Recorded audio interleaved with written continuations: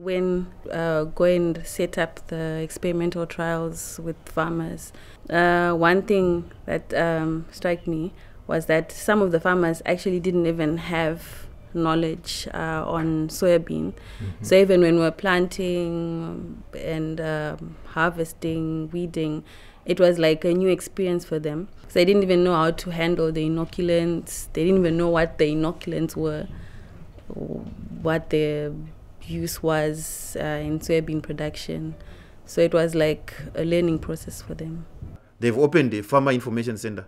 So I have given them websites where they can access prices, market prices. For instance, the Agricultural Marketing Authority, which gives weekly prices for legumes and other products.